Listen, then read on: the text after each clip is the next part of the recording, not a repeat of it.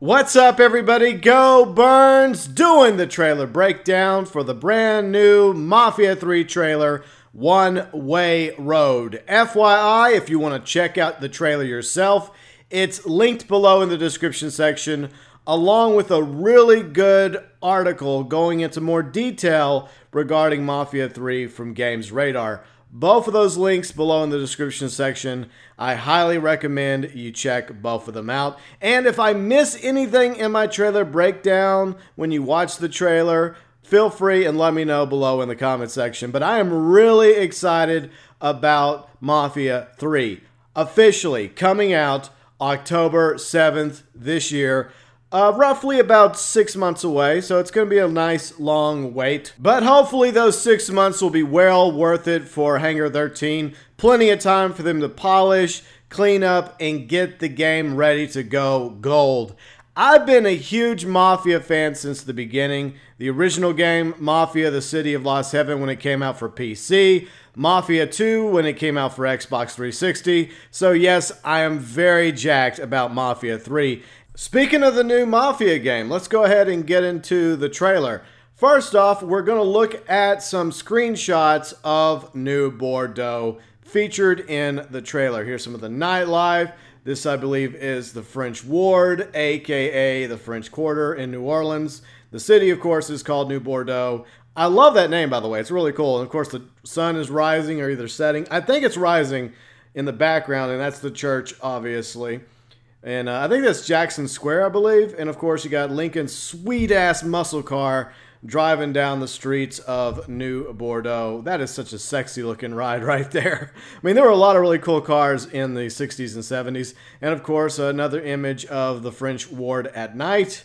We got this club, this jazz and blues bar. I bet that's a lot of fun. I love jazz music, by the way. And, of course, another shot of Lincoln's muscle car driving around the French Ward during the daytime in New Bordeaux. Looks pretty cool, nice and relaxed. And, of course, at nighttime, that's when the fun happens in New Bordeaux. You got the clowns, you got the music, you got everyone drinking, having a good time in New Bordeaux down at the French Ward. Another shot during the daytime. And as you can tell, much like in real-life New Orleans, things get a lot more hectic, a lot more fun at night, and it's a lot more easygoing and laid back during the daytime. Here's a shot of some grass and a water tower. This is obviously outside of New Bordeaux, out in the parish, I guess, or around the swamp. Yeah, here's an image of the cabin out at the swamp. I guess this might be where Lincoln Clay is hiding. Now, we're going to get into the story. I broke this up and mixed it together. It's different than the trailer. So this is earlier in the storyline where Lincoln is back with his friends in New Bordeaux, his family, as he calls them in the first trailer. And, of course, this is Sammy, who's kind of like a father figure to him. And the guy behind Sammy is the priest. We're going to talk about him in a little bit. But anyways, obviously, Sammy and Lincoln have this bond, father and son thing going on, and he's obviously a very important person in Lincoln's life who just came back from the Vietnam War. And of course, this is when the trouble starts. Sal shows up, and he's hugging, kissing Sammy, and this is not going to go too well because, anyways, one of Lincoln's friends is getting stabbed. Not good at all. And this is a very, very sad situation here. Of course, most of you already know about this if you watched the first trailer. Then you have Sal over Sammy, about to put him down, unfortunately. And this is where the trouble happens. So Lincoln's already shot. He's dying. But the priest runs in, obviously, with everything on fire, and rescues Lincoln. We'll talk more about the priest in a second. This is obviously something out of a newspaper talking about what happened to the bar. Sammy Robinson, who was head of the Black Mob for decades, you know, the bar and him and most of his crew destroyed in the fire. And this is the aftermath of what happened to Lincoln, barely alive, left for dead, rescued by the priest. And some time actually transpires, as you can tell from the beard, the fact that, you know, he's probably out of it for a while, in a coma maybe, recovering, with the priest over him, watching him, taking care of him, hiding him. And now Lincoln wants revenge. He wants to make Sal pay for what he did to Sammy and all of his friends, his family, and that's his big plan. Of course, the priest is warning him about going down the one road. And that is the big premise of this trailer. So you have Lincoln setting off to take down Sal. And there's going to be some customization for Lincoln, not only with clothing, but it looks like with hairstyles, and maybe you can keep the beard as well, even though he obviously grows it after he recovers from his coma. So it'll be interesting to see all the different customization options that we're going to have for Lincoln in Mafia 3. Obviously, different clothing options as well. The iconic jacket that he wears at the beginning. Of course, he's not wearing it right now. Then, of course, here's Sal, the main antagonist of Mafia 3. He's the big bad guy. He is the ruler of the criminal underworld in New Bordeaux. He is the boss, and he is the one responsible for the death of Sammy and the rest of the Black Mob. And Lincoln is going to take him down. He's going to bring him down. And I think this is Donnie. I could be wrong. It's one of Sal's henchmen.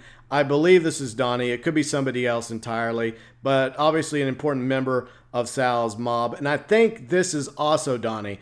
I could be wrong about that, but we're going to look at an image from the August trailer for a little comparison, because I don't know. Let me know below in the comment section.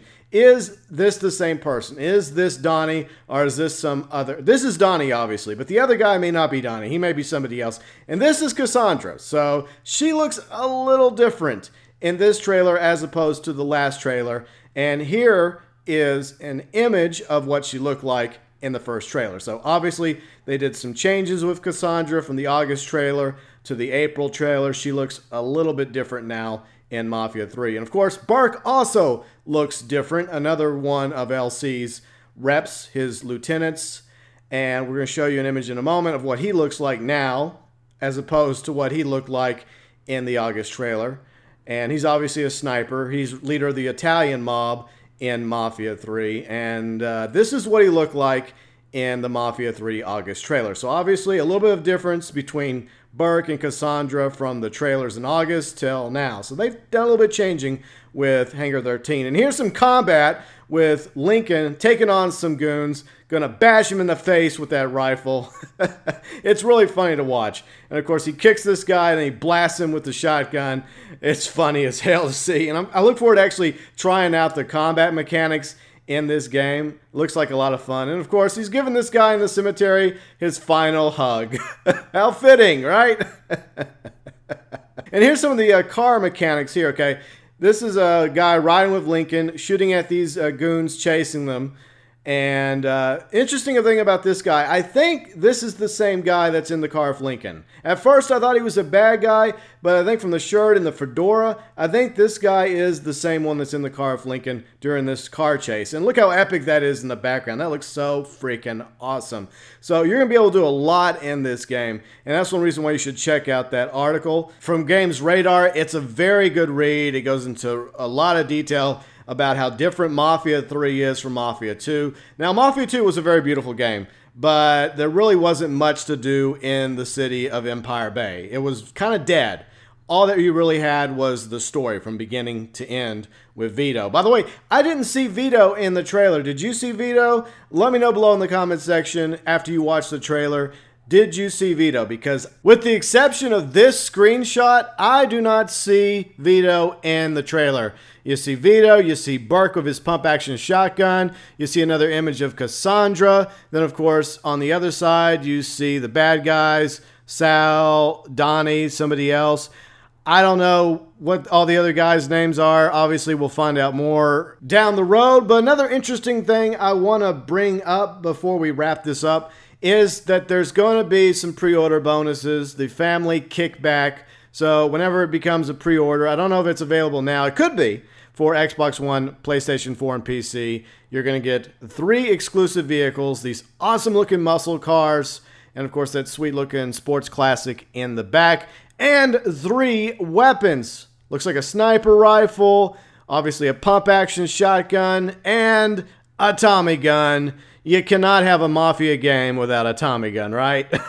Now, I wanted to go over some cliff notes real quick from this article from Games Radar, which you should definitely check out if you're interested in more information regarding Mafia 3.